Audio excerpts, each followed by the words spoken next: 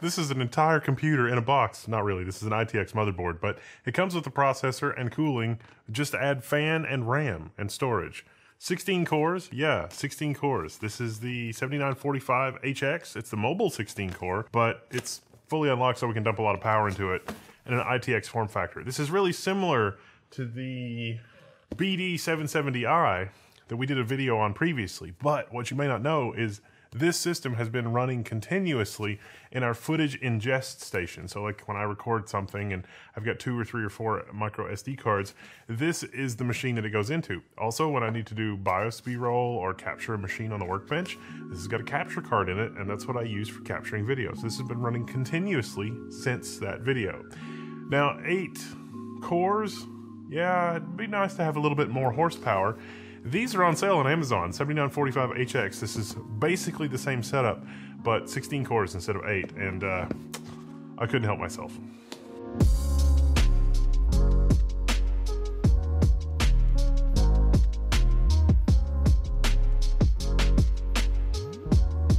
So we've also got a MinisForum's screwdriver and charging stand thing. We'll use the thing to put the thing together, so. Basically, you get this and some RAM. Just add this. This is the P12 Max. This is an excellent choice, 120mm cooling fan. And you're good to go because it's already got the heatsink. Boom, you're good to go. Oh, and I almost forgot, the other fun thing we're gonna do with this video is shove a 5090 in it and see how it performs. Because, woo, 5090. So the BD795 SE, okay, this is not a 9800X3D, it's a 7000 series Zen 4. And a desktop series Zen 4 is going to perform better. But the whole package here, motherboard, CPU, and everything, is surprisingly affordable. There's definitely some trade-offs if you go this route. I mean, first of all, this is not as full-featured as a desktop motherboard. BIOS updates may be a concern. If you look at our motherboard layout here, it takes 2 DDR5 SODIMMs. DDR5 5200 is officially supported. You can overclock DDR5 5600. But you could be running DDR5 6000, which is the sweet spot on Zen 4.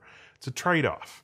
It's also 2 2280 M.2s here. This version of the board doesn't include the bundled M.2 heatsink, which I think is okay. Most M.2 come with a heatsink these days. We've got our one PCI Express X16 slot. Now, they advertise this as X PCIe Gen 5. We're going to test that with the 5090. But I think it's safer to say PCIe Gen 4, because I have some other versions of this board, and the other versions of this board before Gen 5 was really available using Gen 5 storage. It would work with Gen 5 storage, but Gen 5 can be a little tricky to get working. Also got our single 8-pin power input. We've got an E-key M.2 here for your Wi-Fi solution. There is no Wi-Fi bundled with this motherboard, so that'll be an extra expense. And you also have 3 4-pin fan headers, one of which we're going to use for our Arctic P12 Max. Standard 24-pin power connector, standard 20-pin USB front panel 5 gigabit connector. You've only got the one Type-C port, which will also double as a display port. So it's a display port for the integrated GPU plus USB Type-C. Then you got DisplayPort and HDMI, 2 Type-A ports, and then you got 2 USB 2.0 ports underneath your 2.5 gig Realtek LAN. And then you've got your, standard 3.5mm audio output ports. The CMOS battery is this type where you have to get the battery packaged in plastic. It's not easily removable and replaceable unless you have a soldering iron versus the standard pop-in 2032. But still, this is a ridiculous amount of horsepower, 16 cores. Also included in the box, you've got some mounting hardware for this P12 Max fan that we're going to use, the mounting hardware for your wireless adapter to come out the rear I/O, and your rear I/O shield. Purchased separately, the MinisForum tool accessory. This is a powered screwdriver. Precision electric screwdriver. Listen, my sole purpose in life has become to fart around with technology. I'll take it. Now, Arctic sent me some of these, but I liked them so good I bought a whole bag from Micro Center. This one seems to be one of the ones from Micro Center because I've got the little referral sticker. The thing about this screwdriver is it's got some extra long bits. This is also compatible with the LTT store screwdriver. LTT store. I don't know. I'm gonna have to 3D print my own. Pixel cleaning is being processed. Oh, I let it sleep too long. Now we just need to install the rear I/O as well. It takes a couple of screws to hold it in. And then you've got a built-in rear I/O shield. It's USB-C charging on the screwdriver, by the way. Now, before we mount this in a small form factor machine, which will be hard to get at, let's set it up on a test bench. I have here my trusty kit of 96 gigabytes of crucial DDR5 memory. We're going to, set this thing up, 16 cores, 96 gigs of memory. Might as well go all in with all the money we saved on the motherboard, right? I mean, this is cheaper than a 7950X. And to be sure, it is going to be slower than a 7950X, but it's still 16 cores and a pretty significant power envelope. And you can still expect pretty extreme performance because, 16 cores. I mean, it's 2 chiplets. I also really like that some of the wash from this 120 millimeter fan washes over the M.2 on the edge of the board here. That's great. All right, we got a power supply situation. Good to go. Now, our initial DDR5 training, it's gonna take a little while. That's normal. Should boot right up, should wake up. If it doesn't for some reason, pop the GPU out and try it with the iGPU. That's always a good thing to do for diagnostics.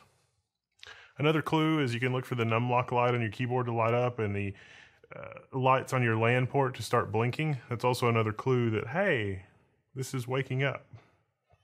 And it woke up. Good job, MinisForum. Well, let's run some diagnostics and benchmarks. Well, shocker, if you're gonna play at 400 FPS at 1080p, a 9800X3D is gonna be faster. But if you're playing at 1440p or 4K, the performance fall off is much less significant, which means that you can play at 4K with your 5090 and not suffer too much of a performance penalty. Yes, you can do your 4x frame gen. Yes, you can, you just go completely nuts. You will be a little bit more CPU bottlenecked on this CPU than you would on the equivalent desktop machine. I don't know that I would really actually recommend if you're going to buy a 5090, you buy this platform. A 5090 costs 4 times as much as the entire rest of the system. That's kind of nuts, isn't it? I mean, think about it. Okay, 3 times more anyway. Well, depends on if you get at retail or what they're going for in February of 2025, because it should be like $2,000 for that. Could you run a 5080 on this platform? Yes, this might be the most economical way to run a 5080, which is absurd. You would get more performance out of your 5080 from a better platform. I mean, this thing doesn't even have SATA ports. It's literally the meme. It's like, look at me, I'm the computer now. The GPU's pointing to the motherboard. But this would tide you over for a year or two until the next thing comes along. Maybe you're holding out until 2026 until Intel has got something to really challenge the 9800X3D. I don't know. We'll see. Out of the box, my latency was 98.4 nanoseconds. You can tune that. On this platform, fiddling with it, I was able to get it down to around 75 nanoseconds. This is also DDR5 5200. Most of the time, you can get a DDR5 5600 overclock, even using some gamer SODIMM memory, which is harder to come by. I couldn't get it stable at DDR5 6000, which kind of makes sense because ultimately this is a mobile part. It's not meant to do that. It's meant to be relatively low power. We can see from our hardware info 64 here that the temperatures are looking good even after trying to get this thing to throttle. I only got it up to about 75 degrees C, which is a fantastic temperature for this platform. Remember, in a laptop configuration, it sort of wants to run at like 90 degrees C all the time because it doesn't run the fan and that saves battery and it just, but in this configuration, in this physical configuration, you don't have to suffer with that. And so it works a little bit better.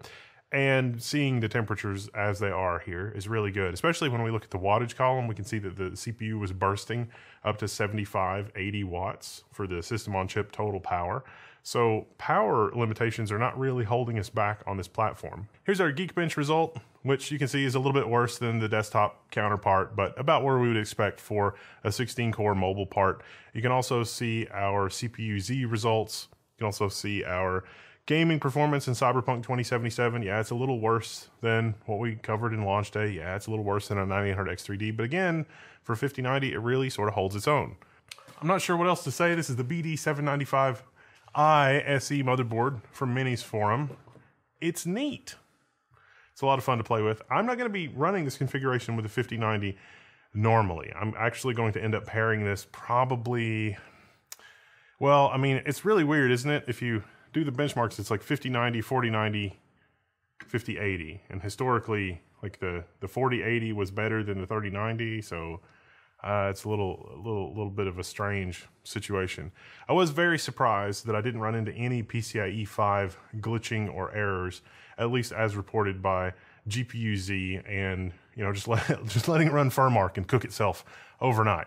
That was very surprising. So overall, not really a lot to complain about here. I mean, it's a lot less expensive, but they have cut everything to the bone. It's basically just a carrier card for your 16-core CPU, and there's not a ton of USB ports. There's not a ton of extra connectivity you'd get on a desktop board. I don't know how many times I have to emphasize that. I just want you to understand. But this platform is piloting our 5090 just fine, which is, again, absurd, not something I would actually recommend you do in a real-world scenario, but it just goes to show if you just turn it up to 11, it can do it, mostly. And I love that. It's fantastic. All right, if you want to see a build with this or have me test anything, hit me up in the forum. I'm signing out, and I'll see you there.